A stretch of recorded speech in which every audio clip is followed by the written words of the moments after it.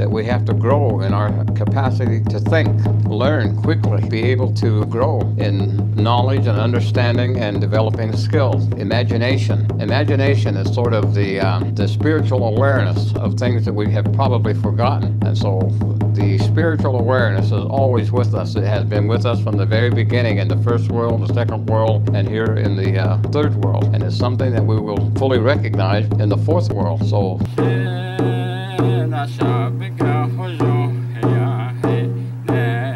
Teneni tleniginan getting kinoti.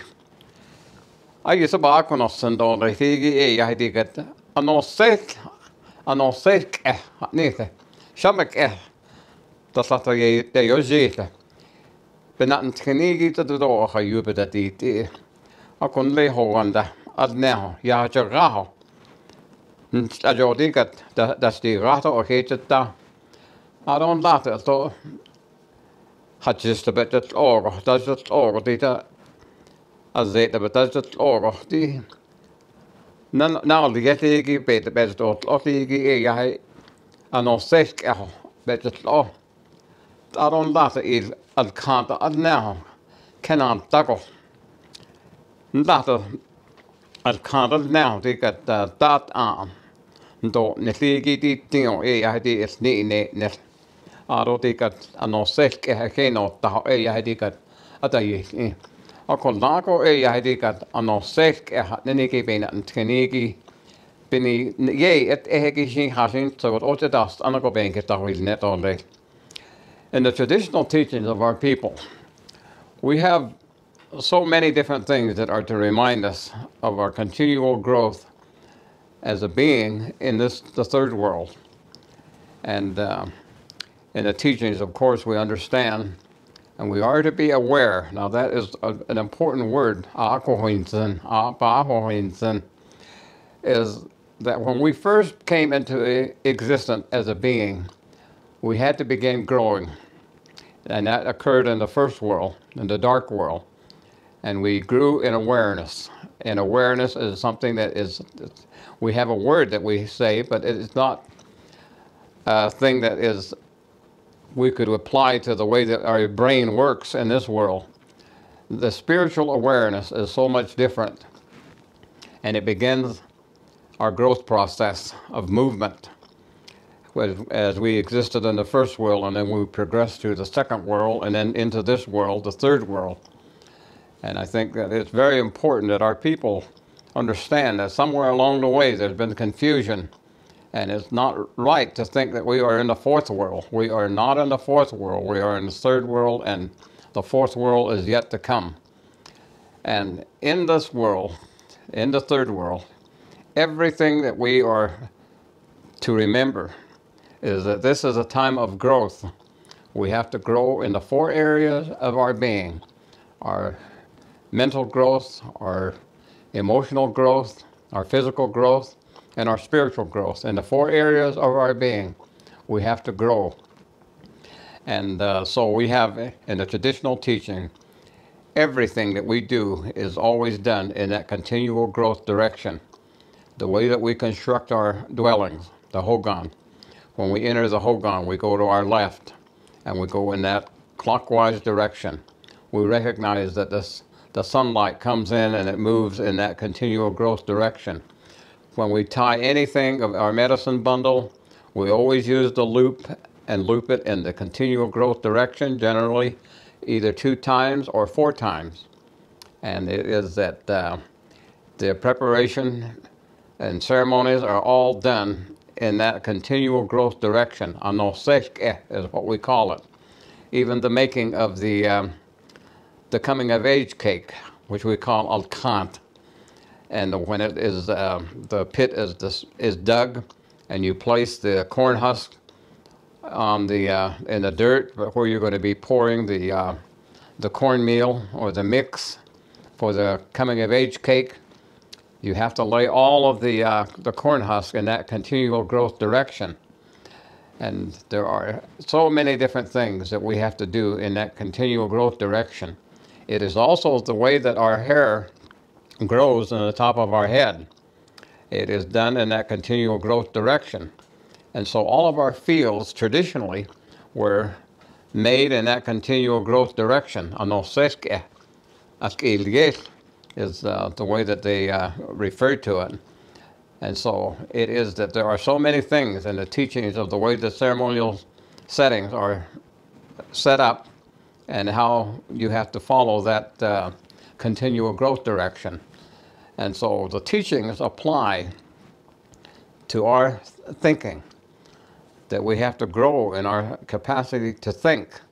When we're a child, we may have some handicaps and not be able to do things as well as other people in certain areas, but we can do the best we can.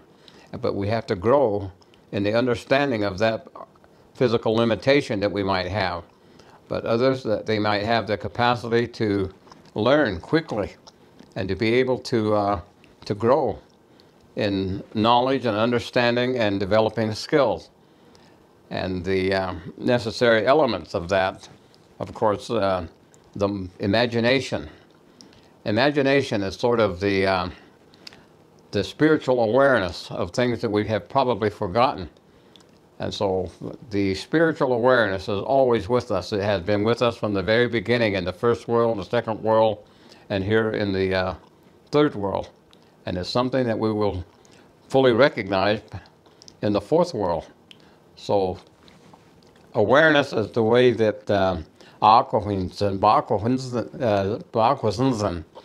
is a teaching that is very important, because it is not something that you conjure up in your mind or to develop in your thinking. It is something beyond that. And so the awareness, of course, is applied more to the spiritual understanding of things. But in the physical setting, we have our physical body, and we have our physical brain, and we have our physical feelings, you might say. So those are the areas that we have to grow in, is in our mental ability, in our heart or emotional ability, and in our physical being development. And the fourth is the spiritual. So we have to grow in those areas continually. And to grow is actually to become. That is the intent of growing. And it's our responsibility. We always have the choices to do this or to do that. And in growing, we have to understand that there is going to be opposition to what we want to do in every area of our desired growth. We have to overcome those, and that's what induces growth. So even the idea of pain and suffering, you have to subject yourself and accept that pain and suffering, because it is something that is to help us to grow, either mentally, emotionally, physically, or spiritually. It is our personal responsibility. And so when you come right down to it, you cannot blame other people. It is true that there are some times when we have a physical environment that might influence us or restrain us, and they might inflict discomfort on us. But we have to be able to understand that we have to grow from some of those experiences that we have. Some people have physical limitation, physically handicapped, or emotionally handicapped, or mentally handicapped. And they, as a being, have to understand that we that don't have those disabilities, it is our responsibility to a great extent to help them as best we can. But it is that they are experiencing something that we may not be subjected to. And so it is that on our part, it is very important to understand that we do what we can and do the best we can for other people. And that makes us grow, or that helps in our growth and development, in our thinking, our feeling, in our body, and in our physical or our spiritual self.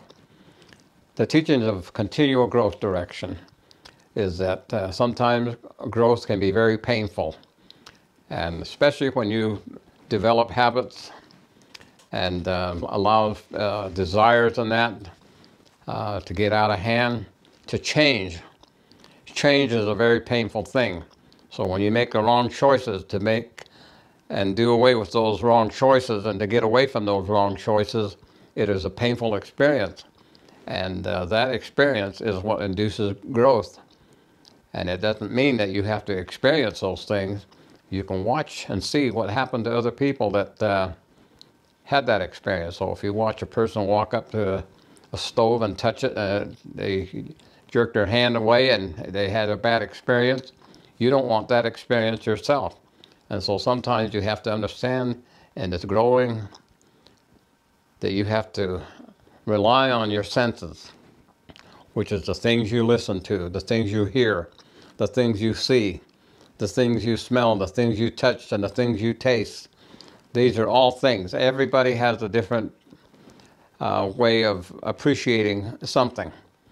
Some of us are fearful of certain things, and some of us are not. And it's like somebody might be fearful of the dark, and other people are not. But there are many things that every one of us as individual are different on dealing with our fear of darkness and our fear of falling from great heights. And it might not be something we experience, but we have the feeling that we might not have a good experience if we had that happen to us, if we fall off of a high place. So we have a fear of heights. And everything, in some way, somebody, somehow, we are all different. And part of the growth that we have to experience is understanding that not all of us are the same. Everybody and everyone has different ways of thinking about things, feeling about things, and how they respond to it physically. And, of course, the spiritual concept. Some people have absolutely nothing spiritual about their interests in life. And these are the important things, is to understand that our awareness that we begin developing in the first world, coming through the second world, and this world.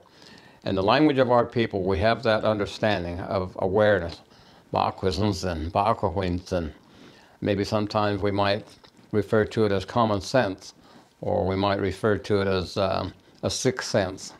But it is nonetheless, it is there, it is real, and we have to be able to tap into it to help us grow in the four areas of our being. And so continual growth direction is to help us understand that in this life and in this existence, we are to become better than what we were yesterday. And so we can be better today. Hopefully we can be better again tomorrow. And so continually grow in the four areas of our being is very important, and that we have to understand we'll have opposition as we try to grow in those areas of our being. And those are the things that we are told.